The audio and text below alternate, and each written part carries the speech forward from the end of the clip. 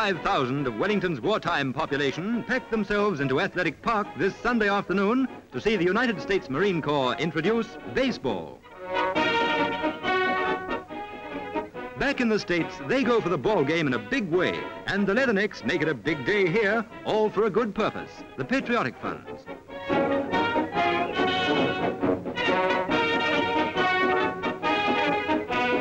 Missed. Another ball to go. This one is going to be a googly or something, but it doesn't fool the batter.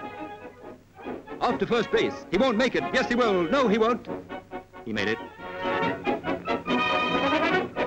It took plenty of hard talking from their own announcer to explain the game for puzzled New Zealanders.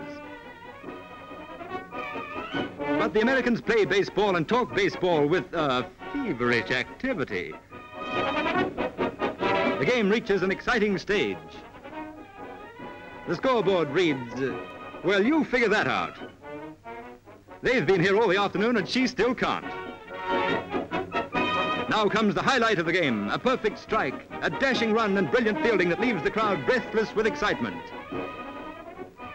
But if the crowd are breathless, the players aren't, as they make for the umpire for a nice, quiet chat.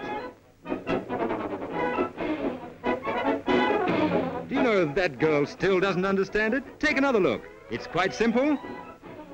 Gee, it's just like rounders.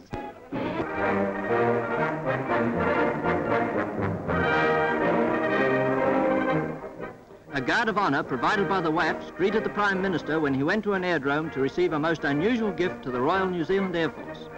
From Mrs. McCassie of Dunedin, Mr. Fraser received an ambulance sent here from New York in memory of her son, Flying Officer McCassie, killed in action in 1940. The cost of the ambulance was raised in America by his aunt, Mrs. Marcia Short of New York.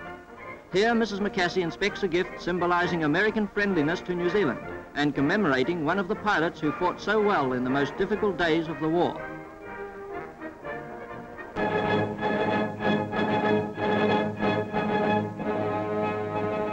Modern harbour facilities developed in peacetime are doing good service now that New Zealand is a base for war supplies in the South Pacific.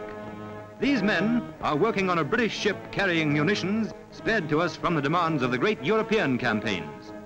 The floating crane is lifting 16 tons of heavy tank.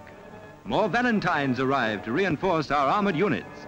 Overseas, these tanks are now outmoded by more heavily armoured models with bigger guns. But for the New Zealand Army, they're still valuable.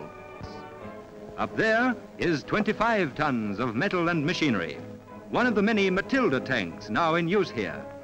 Their inclusion among our weapons is typical of the great expansion of our armed force during 1942.